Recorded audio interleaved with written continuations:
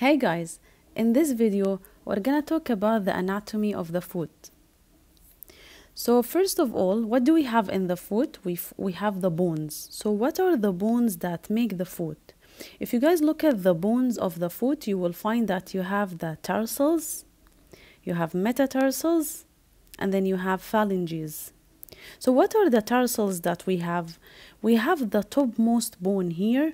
This is what we call the talus. All right, the talus is the bone that we can see on the top of the tarsals.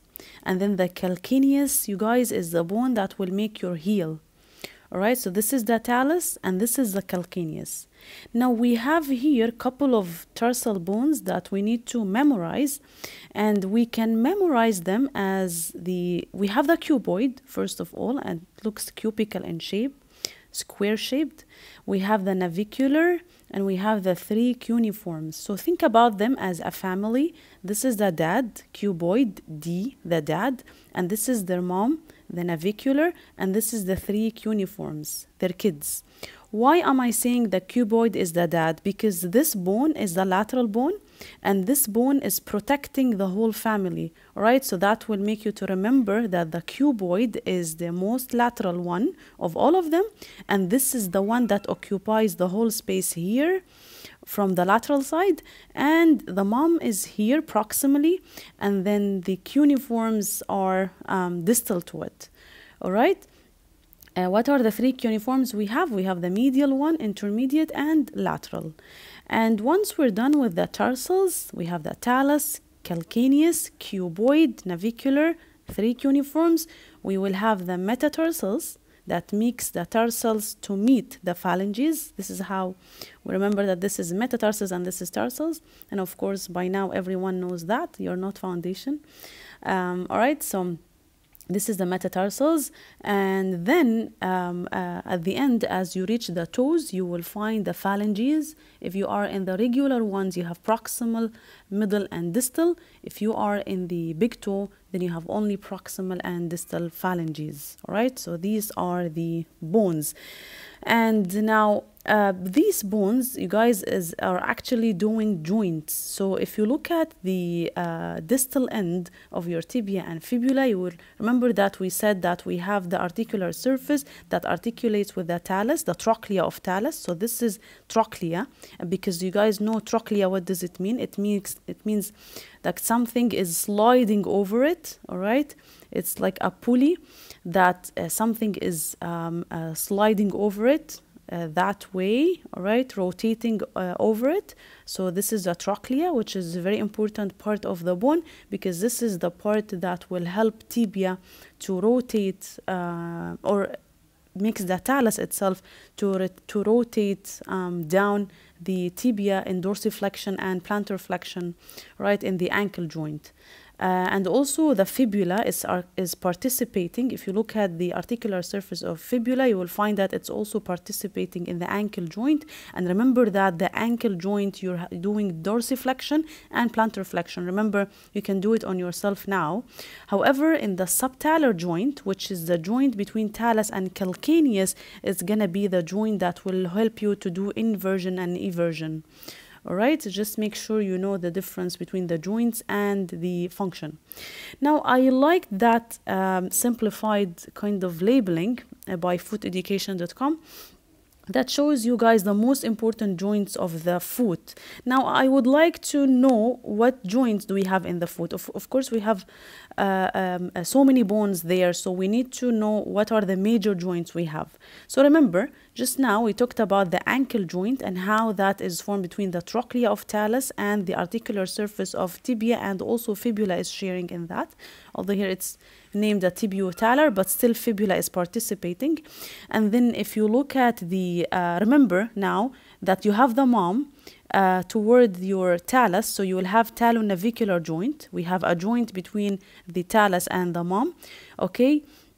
And also you have an articulation between the calcaneus and the cuboid. So if you guys look from the lateral aspect, you will see that the calcaneus is actually making articulation with the cuboid, and that is what we call the calcaneocuboid, All right, and also talus is articulating with the calcaneus, and this is a very important joint. Talus, calcaneus, the big guys here, they will do the subtalar joint.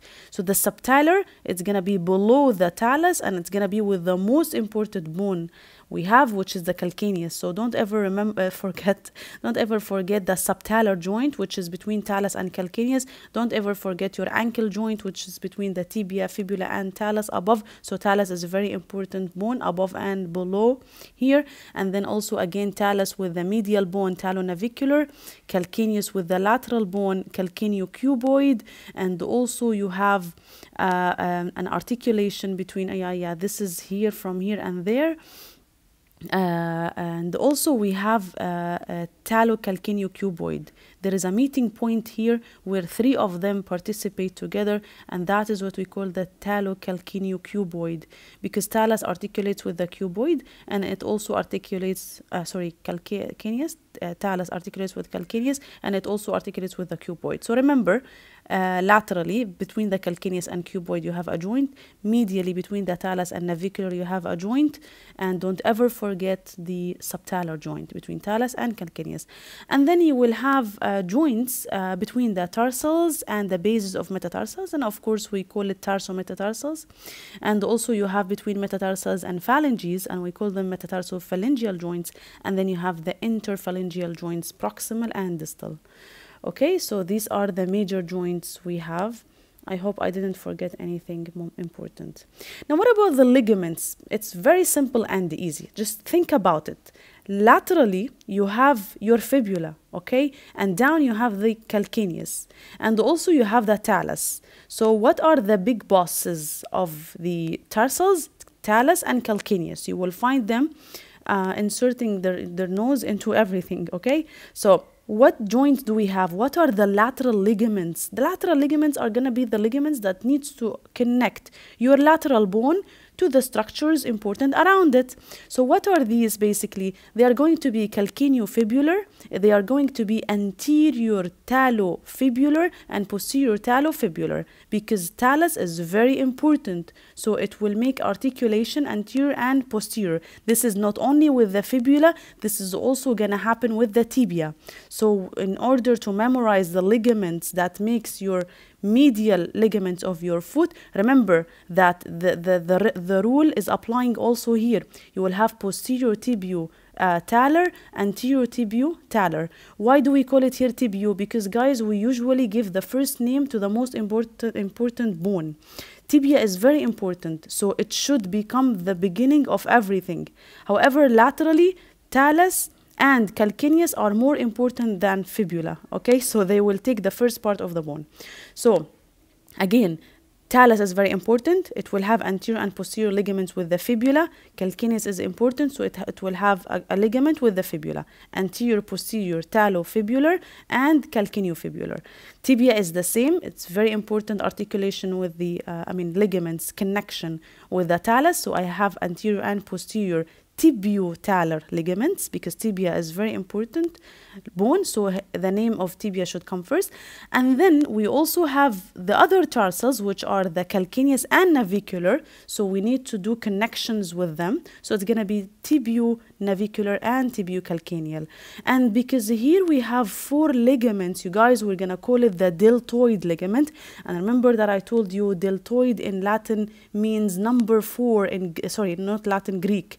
Number 4 in Greek. So deltoid muscle is actually triangular in shape. They call it deltoid because the shape is triangular, looks like number 4 in Greek. So number 4 means we have 4 ligaments. All right, so this is the deltoid ligament, and it's very important for the support of the medial aspect of the ankle joint. We also have a very important ligament here, which is the plantar calcaneonavicular ligament, because we need to have a connection between the navicular and the sustentaculum tali of calcaneus bone. Sustentaculum tali, we're going to talk about it later on, but just remember once more, we have ligaments connecting the talus to the fibula, anterior and posterior, and one with the calcaneus. And then the tibia, it has two with the talus, one with calcaneus, one with the navicular, and then last connection we needed here is the calcaneonavicular ligament, because we have a projection of the calcaneus. We call it sustentacular tilli, and we're going to talk about it later on as we proceed. Now, what do we have down here? We have very important two ligaments. We need to, or we can say three ligaments. We need to talk about them. The first one, which was we call the spring ligament, because usually you will find them telling you, you guys, the medial arch of the foot is supported by deltoid and spring. Deltoid and spring ligaments. The deltoid, now we know it. It's the two ligaments between the talus and tibia, one with the calcaneus, one with the navicular. Now, what about the spring ligament? The spring ligament is basically the plantar ligament that will connect the calcaneus with the navicular bone. So remember that this is your spring ligament. And if you feel it's difficult to remember, just remember that in the medial aspect here, in the medial aspect, the mom is here. All right, so the mom is here. If I have deltoid connecting my tibia to everything medially, I have spring connecting the mom to the calcaneus, because we are telling you the deltoid and the spring are supporting the medial arch. All right, so it's gonna be medial. What do I have medially? It's just the calcaneus and the navicular, the mom. All right, so this is the spring ligament. Now, what about the plantar ligament? Plantar ligament is a ligament in the plantar aspect of my foot. I have a long one and I have a short one. Do you think that the mom will have a connection with calcaneus and the dad is gonna just look at them like that without having also a connection? Definitely not. So as the mom is getting a connection with the big boss back there, which is the lowermost tarsal bone, of course there will be a connection between the dad and the calcaneus, and this is what we call the short plantar ligament. It's going to be between the calcaneus and the cuboid. Now, I have a ligament that covers the short plantar. I call it long plantar, and that is going to be between the calcaneus, and it's going to get connected to the cuboid also, but it will extend all the way to the base of the last metatarsals. How can I differentiate between these two in a real specimen? If you guys see the ligament covering this long fibularis longus tendon, I talked about the fibularis longus and how it goes all the way to the base of the first metatarsal. Okay, if you can find it covering that, this is definitely the long plantar ligament.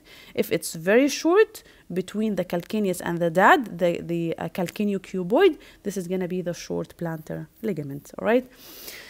Now, in this, we need to talk about the structures deep to the flexor and extensor retinaculum. I already mentioned that in the previous videos, but we can just say it once more. Now, what is the flexor retinaculum? The flexor retinaculum is going to be this fibrous connective tissue that wants to connect your medial malleolus, because remember, in the flexor and extensor retinaculum, my reference is medial malleolus. So if the ligament is the fibrous connective tissue is connecting my medial malleolus to the calcaneus from the medial aspect, this is going to be flexor. It's retaining or supporting the tendons of flexor muscles. And remember that I told you the order of the tendons will be Tom does hats, and he's throwing his hats behind him. So remember that behind medial malleolus, medial to lateral, you have Tom, tibialis posterior tendon, does digitorum longus. If you want all the structures, you will say very nice, because V goes to the vessels, nice goes to the nerves, hats is going to be the last tendon. If you need to remember only the tendons, then Tom does hats. If you want to remember everything, then Tom does very nice hats. All right, so and that refers to the tibialis muscle, and then digitorum and hallucis. Of course, everything is longus because they are coming from the leg. If they were coming from the calcaneus to the digits, we will call them previs, because all of the foot muscles, or most of them, if not all, the origin is going to be the calcaneus somehow. All right, so if it's coming from the calcaneus, this is going to be a previs. What about the extensor retinaculum? In the extensor retinaculum, guys, you can find two types of fibers, one connecting the distal end of tibia to fibula, and another one that is Y-shaped coming from the calcaneus all the way to the medial malleolus and it all the way to the plantar aponeurosis deep down here, and that is going to be the old extensor retinaculum. So these are the attachments of the upper one and the lower one, and deep to them, remember your reference is always in the flexor and extensor retinaculum is going to be the medial malleolus, and medial to lateral it's going to be Tom does hats. All right, so Tom does hats. So Tom has dogs and pigs. Tom has dogs and pigs. What is pigs? It's the peroneus tertius. Another name, fibularis tertius. Where is it here? Remember that I told you previously that they have a common sheath, synovial sheath that wraps around them. If you can see the tendons going all the way to the digits, we call them digitorum. If we can see a separate tendon going to the base of the fifth metatarsal, this is going to be peroneus tertius or fibularis tertius, and that's also because the peroneus tertius or fibularis tertius seem to be a muscle that is a continuation of the digitorum, because some of the fibers of the origin of this shares with the digitorum. So you can see the tendon of the digitorum next to the muscles of the fibularis tertius. That's because they are surrounded together. And once you see the insertion, you will come to know that this is fibularis tertius and this is the tendon of the digitorum longus.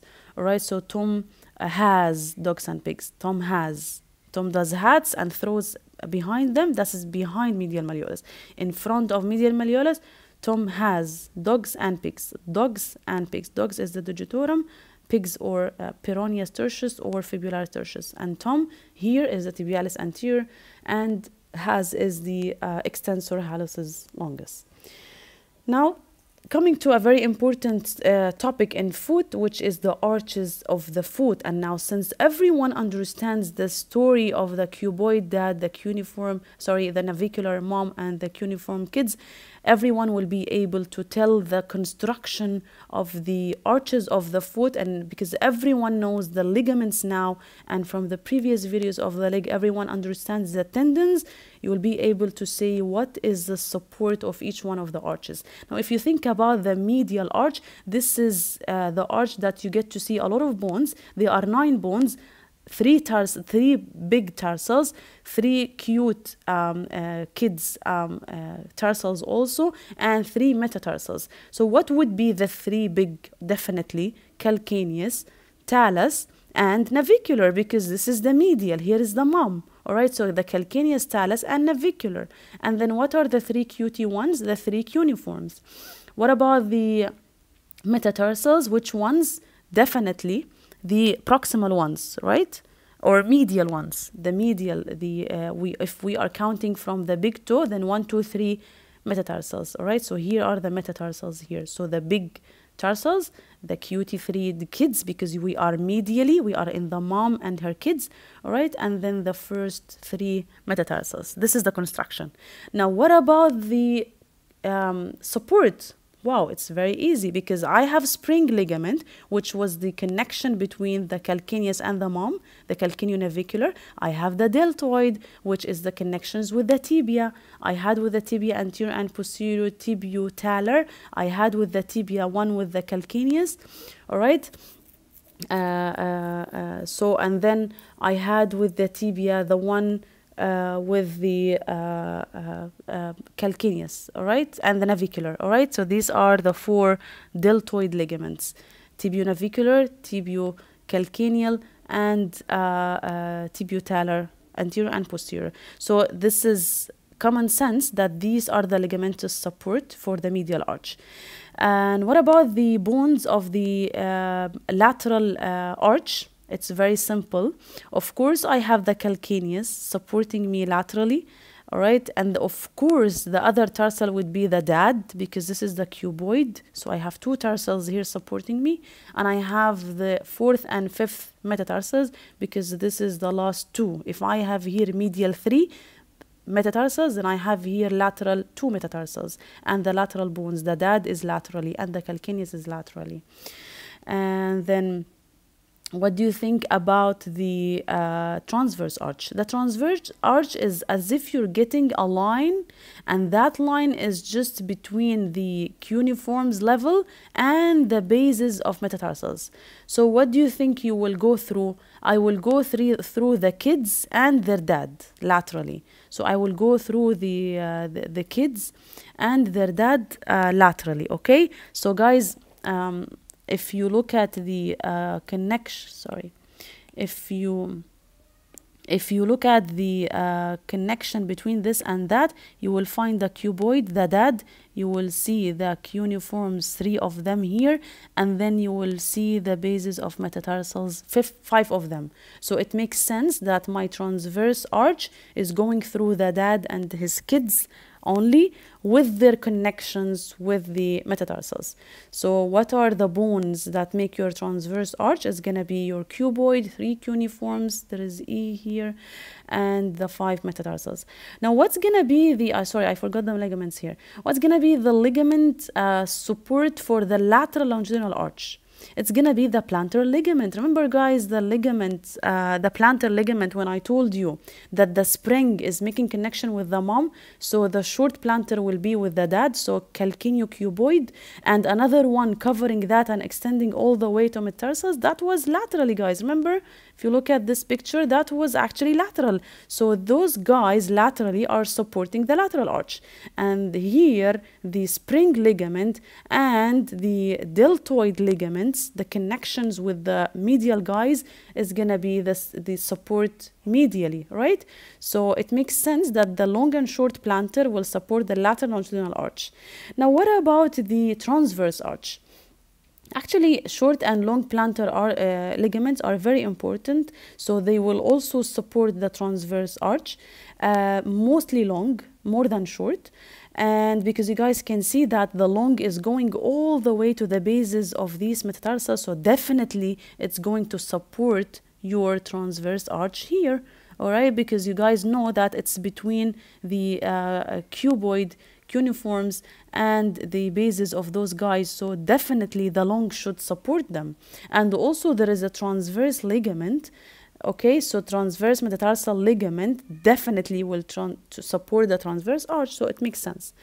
Now, what is gonna be the support of the tendons? It's very quite simple and easy. First of all, if you have a medial arch, think about that all muscles of the hallux will support it. If you have a lateral arch, think about all muscles of the digiti minimi will support it. And now what else? Remember you guys when I told you in the leg videos that tibialis posterior tendon and fibularis longus tendons are very important, because the fibularis longus, it goes all the way lateral to the base of the first metatarsal. So this is a very important tendon. It has the ability to support everything. So fibularis longus should not slip out of your mind in any exam if they are asking about the support of any arch. And also tibialis posterior is very important because it gets attached to the bases of the metatarsals in the middle, and it also almost goes to all of the tarsal bones. So it needs to support the transverse and medial arches, the tibialis posterior tendon. It's very important tendon as well. And then what else do we have? Great. So now we know this and that. Remember that the lateral longitudinal arch is going to be supported with all guys coming from fibula, and it makes sense. So I wrote here the fibularis family tendons. So you have support from all of the fibularis, longus, brevis, and tertius. So it makes sense because fibula is a lateral bone. So all the tendons coming from fibula and getting attached to anything here laterally is going to support the lateral arch. All right. And what else? We said that anything digiti minimi should support. And also remember that the extensor digitorum guys, brothers, which is longus and brevis, is going to support the lateral arch.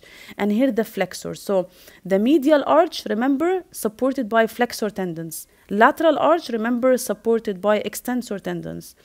All right. So remember that the extensor supporting, so we have extra guys here other than the fibularis people, and it makes sense also fibularis. The remaining thing for you to memorize is that the extensor thing goes to the lateral and the flexor thing goes to the medial.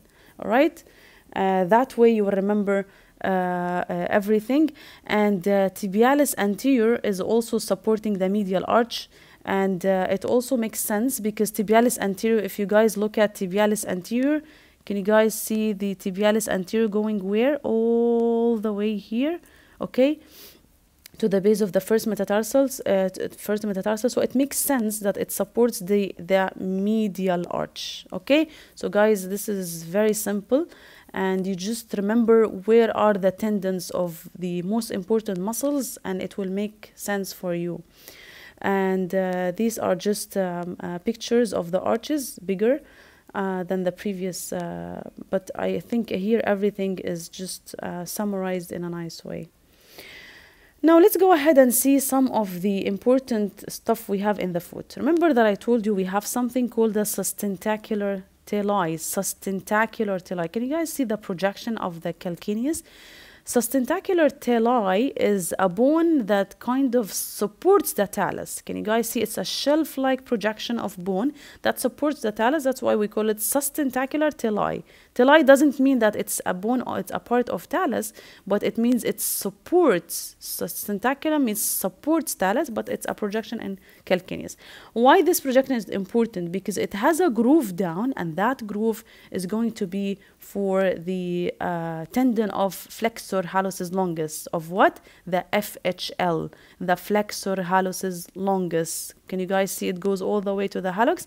Don't ever forget that, because if you have a fracture or a problem to the sustentacular tali, the tendon, the most commonly affected, or not most commonly, the most affected tendon is going to be the FHL.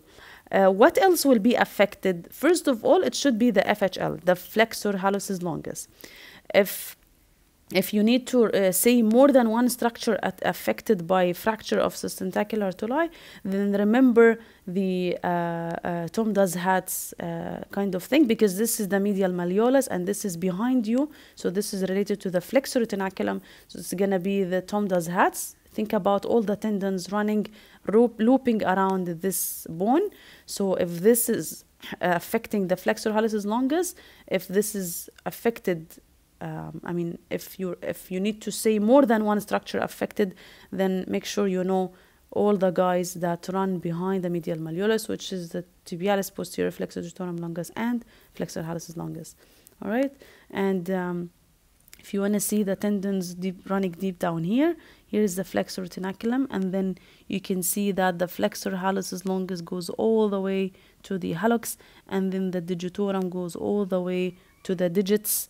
All right, and then the tibialis posterior goes all the way to the base of the first. Tibialis posterior goes to many structures, actually, not only base of first. It goes to most of the tarsal bones, and then base of second, third, and fourth. All right, so here we have the three tendons. And now we're coming to the foot layers. How can we remember the structure that make the foot layer? Here we will say thanks to Disney characters that will help us to remember the layers of the foot. So layer 1 and layer 3 are going to be similar. It's going to be something related to the hallux and the digiti minimi. So we have the Incredible Hulk and we have the Minnie Mouse. And this is just going to help you to remember the structure that makes the first and third layer. It's going to be structures related to those guys. So what would be the structures? First of all, in the first and third layer, the structures we have are three muscles. I have two abductors, one flexor.